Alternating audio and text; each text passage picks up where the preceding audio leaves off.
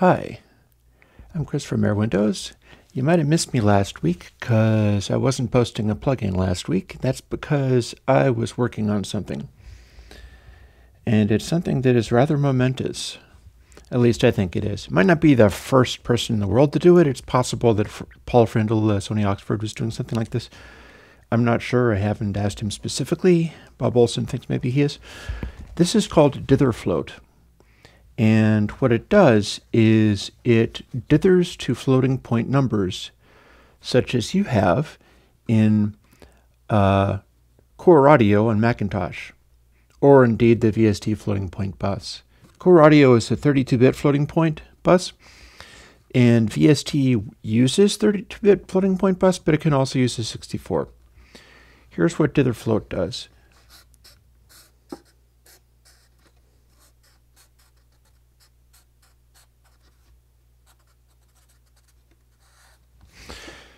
This is what floating point truncation looks like. You've got these very large coarse amounts up here, and then half again, and so on and so on and so on. And the coarseness of it, because this is going to take up about half the size of the audio space, and then this is going to take up another half, and so on. So it's almost to scale. If your 32-bit output, like for the output of a floating point number in Core Audio or any plugin, because all plugins using Core Audio output to 32-bit floating point, that's how it's built, then the loudest stuff in the output word, like this is from 0 to minus 6 dB, and from minus 6 dB to clipping is this, is using the full coarseness of what the 32-bit word has to offer. Now you might think you can't hear truncation because that is, it works out to being about 25-bit linear, 25-bit fixed point or so, but it's cumulative, it'll add up. And of course if you have overs, over 1.0, it immediately goes to literally 24-bit truncation. And if you did 6 dB over that, it would go to 23-bit truncation and so on. I bet you don't think you can hear that, but I'll show you how. We've got our audio, and say it is operating within this range. This is 1, and this is -1. This is clipping. What if you could boost it until you were in this coarse range and still not blow your ears up, because it would be way louder if it was that far beyond clipping? I'll tell you how. You offset it with a number. Just add a number to it, convert it to float, convert it to floating point, and then after you've done that, subtract a number again. But why do I explain it to you when I can just show you? We'll turn on DitherFloat, and as I increase this, I'm adding a number to this, converting it to float, and then subtracting the number again. As you can hear, it doesn't seem to do anything. You see, these are large numbers too. This is not just adding a 4, but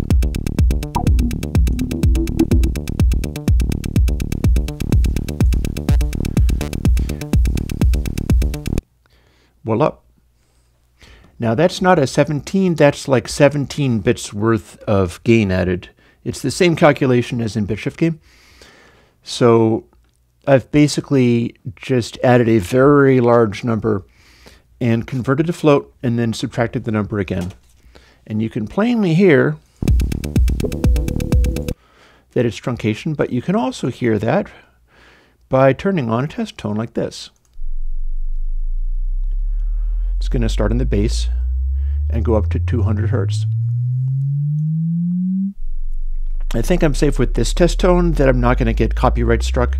If I use noise as a test tone, I get this jerk somewhere in the world copyright striking me because he thinks that he is content ID'd noise. Yeah, YouTube. But In this case, I can bring it to only 14 bits of added just DC offset number. And you can hear, and even more so, you can plainly hear that it is quantizing. We have boosted it up to the point where the waveform being represented by this floating point number is showing huge obvious stair steps. Now, I've known this has happened for a while, and I tried to do noise shaping techniques to fix this, but this is what I was working on.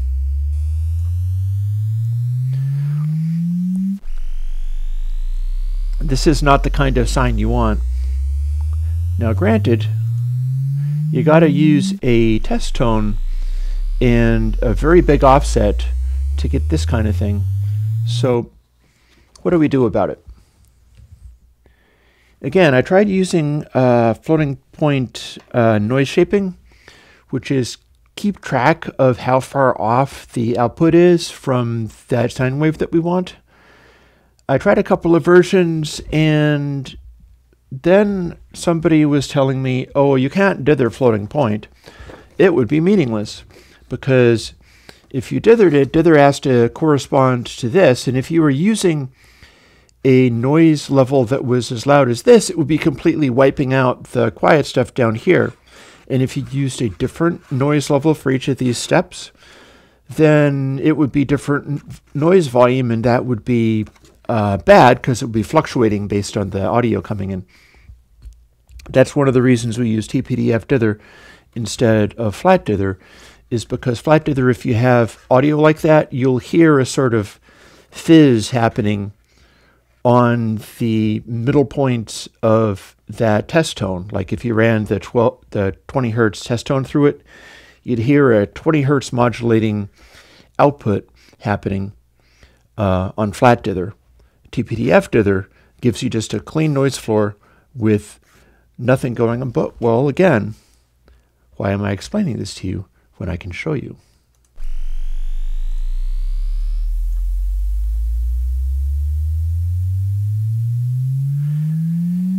There you have it, 32-bit floating point dither. It's scaled so that it's always the same volume as the quantization of the mantissa, and that changes in steps. Like half of it is this loud, and then this half is this loud, and then another half is this loud, and you can hear that when I change the float offset. You can hear it's getting quieter. This plugin has one further trick to it. If I set it to 0, you are doing 32-bit floating point dither even if you're working at 64-bit. And that could be useful for some people. Like if you're working on Cubase or Reaper and you got a 64-bit floating point bus, it won't work directly with the 64-bit mixing bus in Logic, but the idea is if you are saving 32-bit floating point files rather than 24-bit ones, and you're working in 64-bit, this will still give you a dither to the 32-bit that you're saving as. But really what it's about is this. Throw in the offset, and of course it gets louder and louder. But no matter what it does, the test tone is undisturbed beneath it, and I'll tell you why. This dither is being scaled up and down relative to what the exponent is doing. The exponent tells you when it changes from this coarseness to finer grain. It's half as fine of grain and half the amount of space being taken up, and then so on.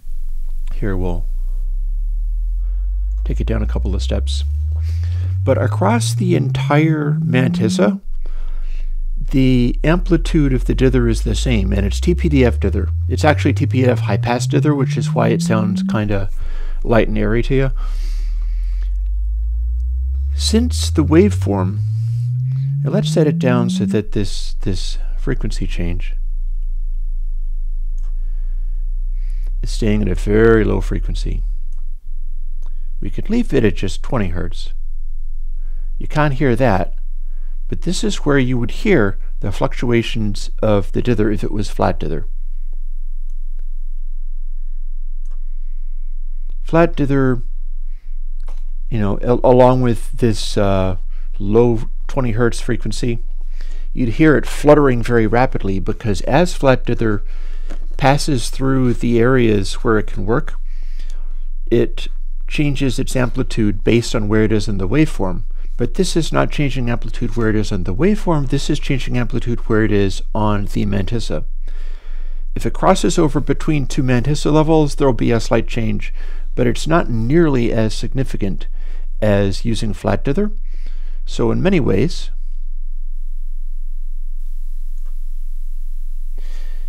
it's uniform. This is not correlated to the waveform underneath it.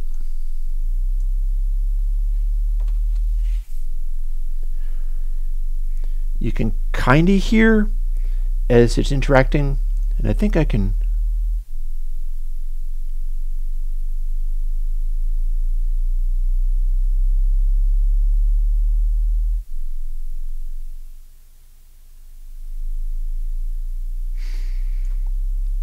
but the way this works, since it's changing its dither volume according to the exponent rather than the mantissa, it's not interacting with the individual waveforms except when they change exponent values, and that's much rarer. That's happening less often than it would if it was simply a flat dither. So it sounds more like TPDF dither, because it is TPDF dither. And just as a little reminder, we've been listening to all this, and we've been listening to this nice featureless noise floor. Let's hear what it sounds like down at this noise floor in 32-bit floating point truncation. And this is what underlies everything in all of the plugins that you've got, most likely.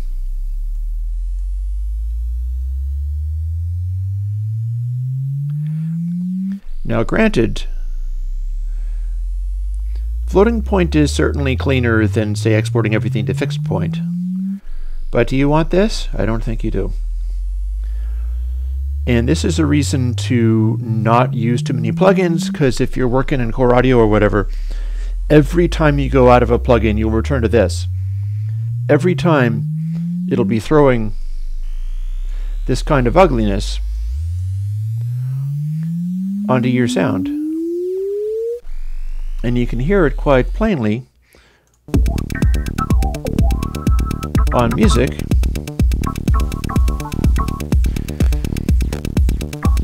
This is a 32-bit floating point truncation. It's just offset by a huge amount. But we know what to do about that, don't we? Dither engage.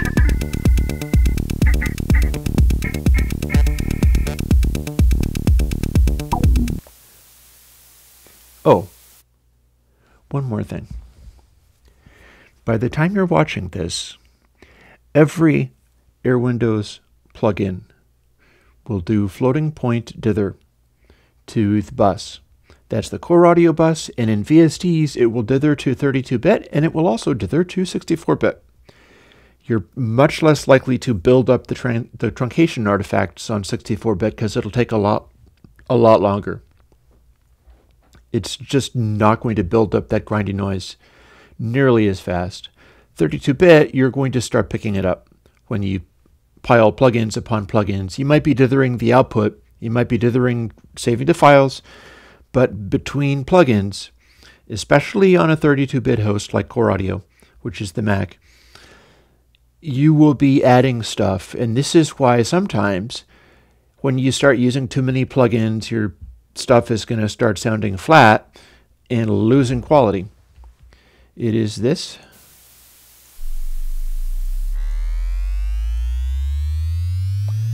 And all the Airwindows plugins have been modified at the time you see this to this.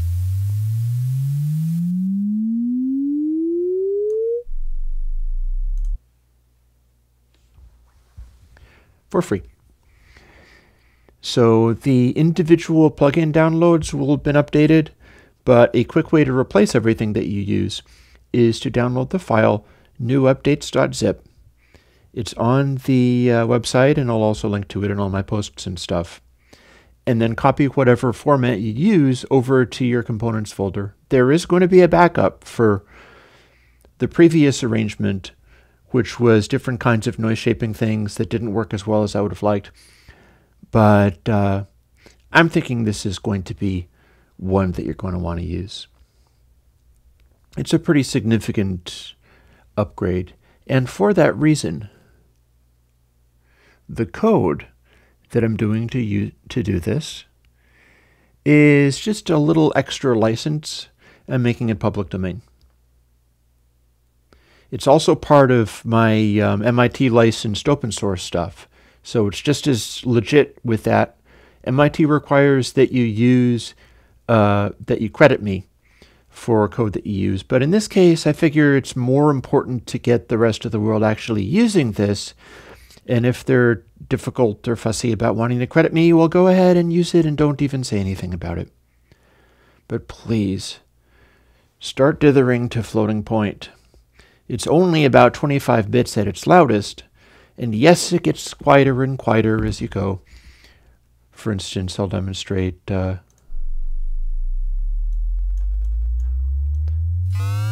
granted, this is loud, but that's 20 bits of offset. But it's only attenuating so far, and every single bit of it will add up, especially in floating point. In floating point, you're not losing the details. So if you've got something that's down like here, you might not hear it directly, but if you throw a compressor on after that, the compressor will be more than happy to amplify what you've done, and whatever little grindy bits you've put in there will end up coming out. Please dither to floating point. I know it's a big challenge to get people even to dither to things like 16-bit or 24-bit because of, oh, you can't hear 24-bit. Please dither anyway, it's correct. But in this case, this is something that, to my knowledge, nobody does. Well, except me. I'm putting, as you listen to this, I have put it in all the plugins now, so please go ahead and use those. But I think it would be good if other people did this as well, especially on things like, I like the Macs, I like Core Audio. Core Audio does a bunch of cool things, like make all these plugins work for Quad and 5.1 and so on, just automatically. But it does have that 32-bit bus, and there's no getting around it, so this is how to fix it. I hope you enjoy trying out all my plugins in a newly revamped form. They should all sound just a little bit more effortless. When I was test listening to this stuff and applying changes with plugins and things, the impression that I immediately got was, oh, okay, that's good. That's what it was supposed to be. And of course, that's exactly the point. It is audio processing done as it's supposed to be, and not adding digital artifacts that you've been hearing quite plainly this entire time by demoing DitherFloat. I hope you like all this work that I've been doing for you. It's taken an extra week, and I've been doing a lot of compiling and stuff, but I feel that it's worth it. And anybody who thinks that this is not worth it because it's too far down and quiet and you can't possibly tell, sorry. I'm doing it anyway. Hope you like it. Thanks.